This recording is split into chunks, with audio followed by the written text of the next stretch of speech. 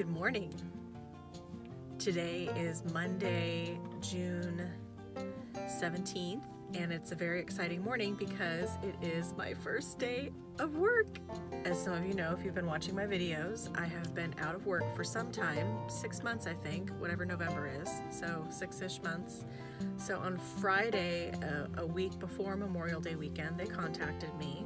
By Tuesday, I had a phone screen with the hiring manager. On Wednesday, I came in for a team interview. And by Thursday, before Memorial Day weekend, they offered me the job. So that was very exciting to go into Memorial Day weekend and then my trip to South Dakota, knowing that I had a job when I came back.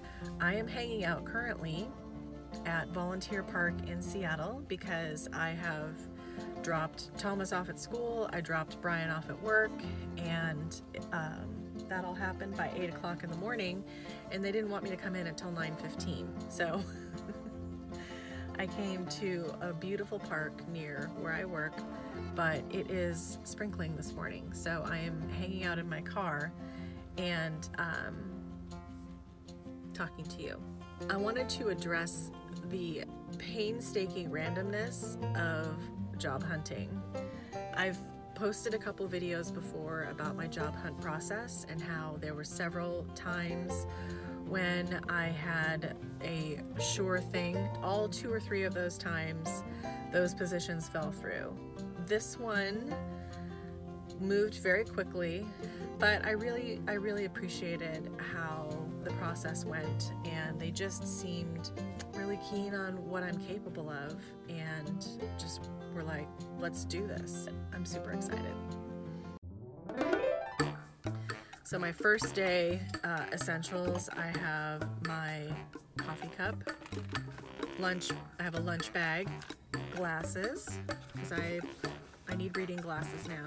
Notebook, I always have a notebook handy at work. I have 2 fun fountain pens. This one has pink ink in it, and this one currently has blue ink, and when that runs out, I will fill it with turquoise. I have become quite addicted to using these. They are very fun to use. And my lip gloss. Come on, focus. Never leave home without it. It's looking like it's almost gone. I might have to get more. So those are the essential things I have on my first day of work. So I'm very excited to be off on this new adventure, and I'm very excited to have a job in the city and not to be commuting out to the suburbs like I was before. So this is all very exciting. I am off to the awkwardness of meeting new people and trying to act like a normal human being today. I did it. I survived my first day. First day statistics. Number 1 statistic, 5,800 steps. Thought that was pretty good for a work day, especially considering I didn't take the bus, so I wasn't like walking to and from a bus stop. Statistic number 2. Number of times I pooped while working, once. Thankfully, I did not poop my pants, but I did poop in the bathroom, which is located very centrally. So it was a stressful experience wondering if people would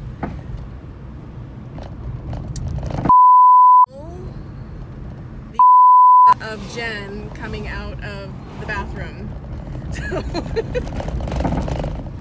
To avoid that in the future, I will find other bathrooms located throughout the building. I have multiple bathroom options. Statistic number 3.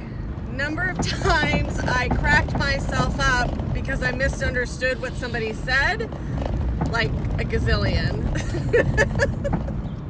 So there was a lot of giggling today because for some reason I couldn't hear things. And at one point somebody said she went to check a proof, and I thought she said she went to check a poof, and all I could think of was the Bomba poofs that keep getting advertised on the podcasts I listen to. Here's a unique one that I didn't expect. Number of times I got pen ink all on the inside of my mouth was 1. Why would that even be 1? It should be zero times. Here's what happened. I need to explain. I have a fountain pen. I am a new user of fountain pens. And at one point, when I set my pen down, I picked my pen up and it was dry. And so this happened several times. I did what I always do for ballpoint pens when this happens, is that I just sort of stuck it in my mouth and I just sort of like suck a little bit, and that usually on a ballpoint pen will suck the air out. But as soon as I pulled that pen out of my mouth, I tasted this like metallic taste in my mouth, and I went and I touched my tongue and I had blue ink on my finger.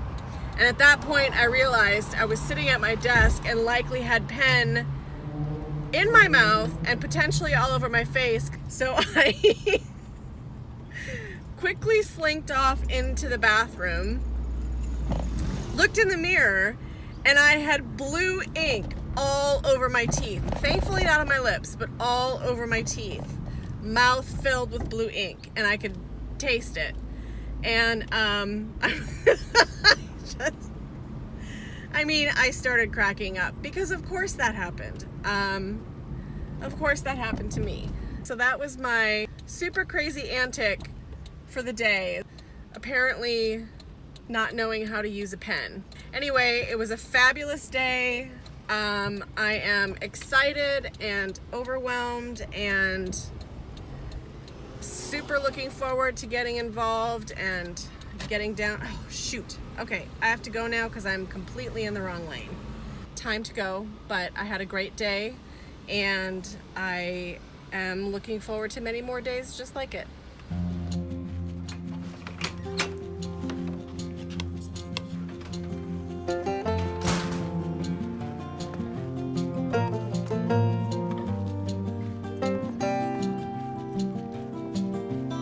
Made it home from work on my first day and I'm back in my happy place, and first order of business is to pick some raspberries. So I have been quietly picking raspberries for the last 4 or 5 days without telling my family, and we'll see if they notice. Did you hear that, Sid? Very glad to be home. Today was great, but I am very glad to be home. I'm going to water my garden, I'm going to pick some raspberries, and I am going to put my feet up. Ciao. Have a great night.